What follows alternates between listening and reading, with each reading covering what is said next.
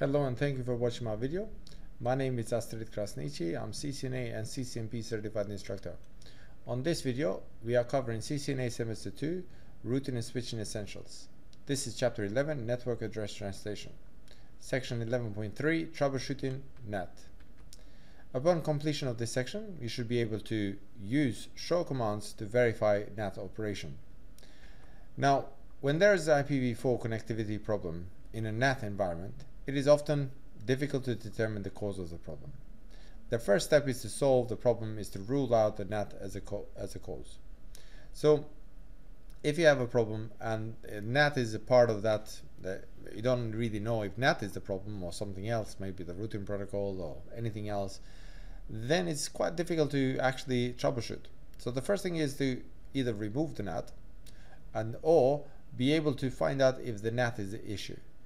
So clearly define what NAT is supposed to achieve, as this might reveal a problem with the configuration. So you really have to understand how the packet is going to be translated, how it will look like in an inside network, how it will look in an outside network, how it will look when it comes back, and so on. Verify the correct translation exists in translation table using the show IP NAT translation commands. Use the clear and debug commands to verify the NAT is operating as expected, and to see if the dynamic entries are recreated after they are cleared. Review in detail what is happening to the packet and verify that the routers have the correct routing information. You can see, like for example, you need the returning traffic, for example, should not point to the inside network. The returning traffic of the router, they should know how to return it to the translated address.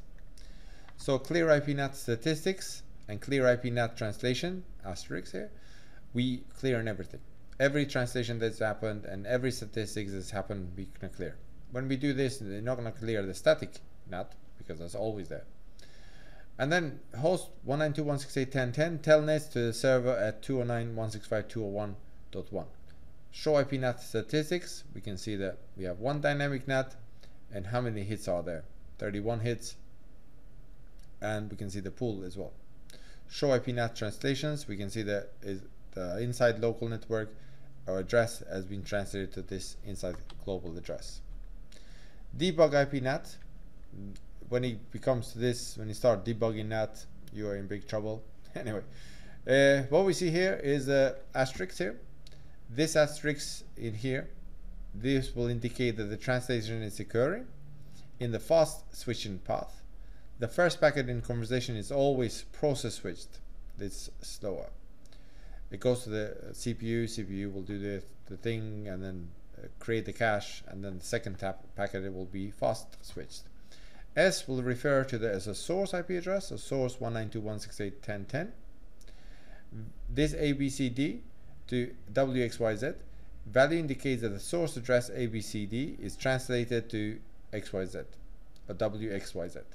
So this 192.168.10.10, you can see the arrow there, is being translated to this address.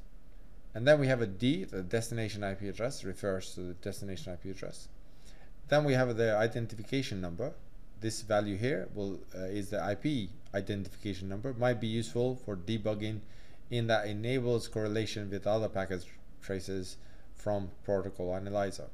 So we can see the packet is being translated, this address is being translated to this address, going to this destination. And then as it's coming back from this destination to from previous destination, now it becomes a source, to our destination, or whatever we translated it to, we can see the arrow there that we translated back to our inside local address. Okay, thank you very much for watching my video, and please have a look at my other videos, and don't forget to subscribe. This has been Astrid Krasniqi.